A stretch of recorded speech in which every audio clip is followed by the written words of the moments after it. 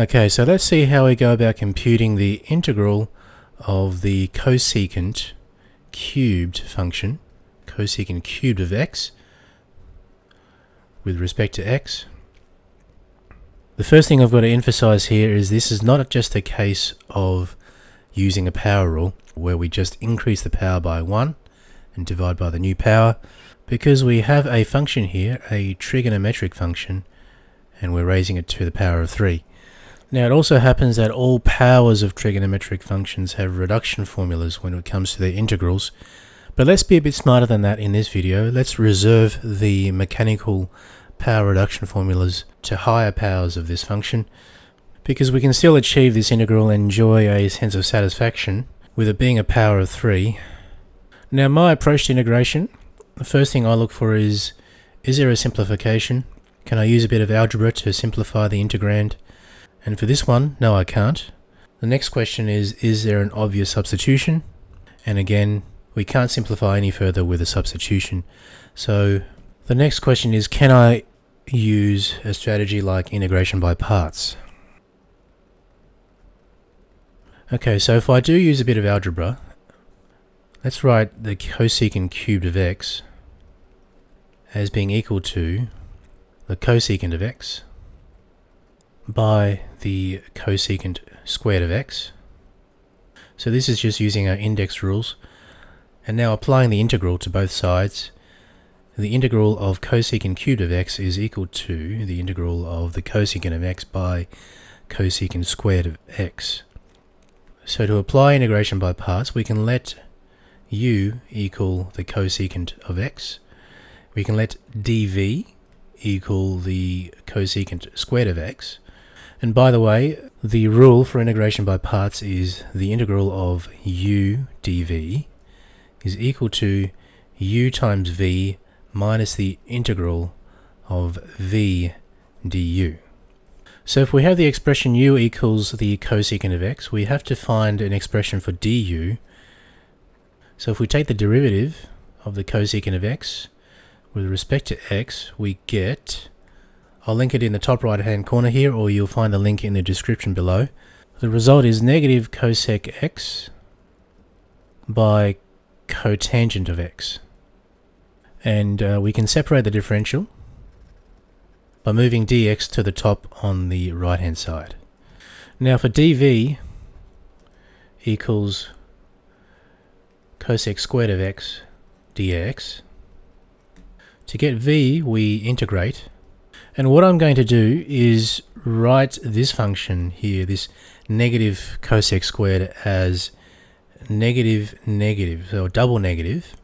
So I can group one of the negatives with cosec squared of x, because the integral of negative cosec squared of x is equal to the cotangent of x. So that's this guy integrated, and I've just got to carry this negative in the front here. Okay, so now that we have all of our parts, we can apply integration by parts. So we say the integral of cosec cubed of x dx is equal to u, which is cosec x,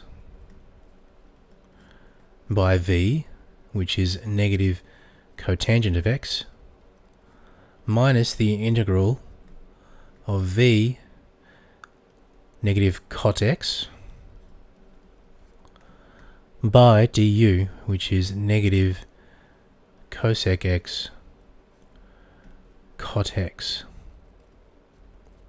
So we can simplify this secondary integral here, because a negative and negative, when multiplied together, cancel to become a positive. We can combine these two into cot squared of x. So we're left with the integral of cot squared of x by cosec of x dx. Now we can get rid of this cot squared term by using a Pythagorean identity.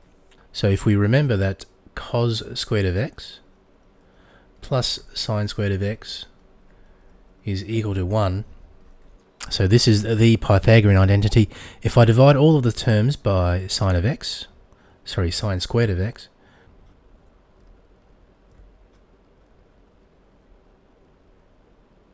the Pythagorean identity becomes cot squared of x. So cosine squared divided by sine squared is the cotangent squared. Sine squared divided by sine squared equals 1. And 1 over sine squared of x is the cosec squared of x. Now this purple is doing my head in. Let's change colours. So I can rearrange this as cot squared of x is equal to cosec squared of x minus 1.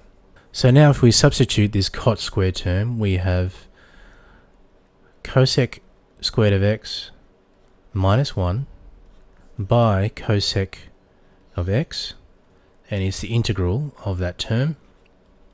We can expand this cosec into the parentheses, and that gives us the integral of cosec cubed of x minus cosec of x dx. Okay, so the secondary integral has turned into that. Let's copy down the rest of the terms. So we've got the negative in front of the integral.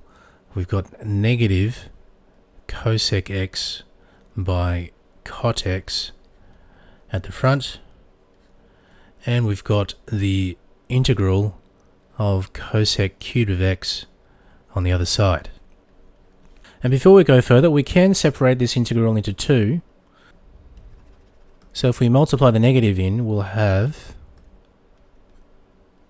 minus of the integral of cosec cubed of x dx plus the integral of cosec of x dx. So we've got a funny situation here where the integral of cosec cubed of x is equal to something minus itself and then something else. But to deal with that, what we can do is move this term to the other side. And when it goes to the other side, it becomes a plus. So what we have is, after moving it, we have 2 times the integral.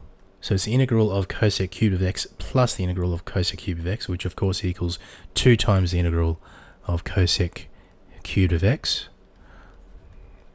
is equal to negative of cosec of x by cot of x plus the integral of cosec of x dx. Okay, let's deal with this integral now, because in a previous video I have covered this as well.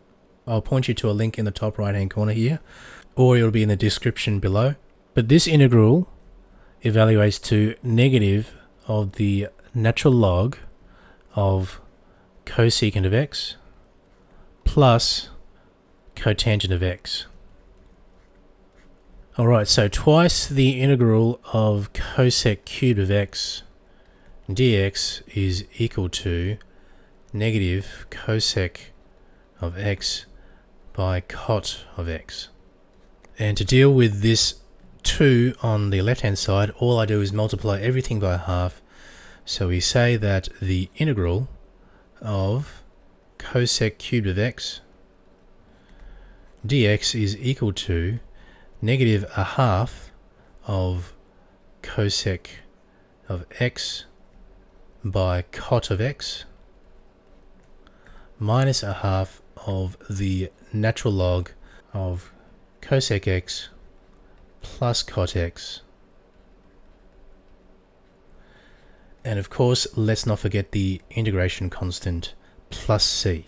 Okay, so let's box this result, and you can put this in your table of integrals.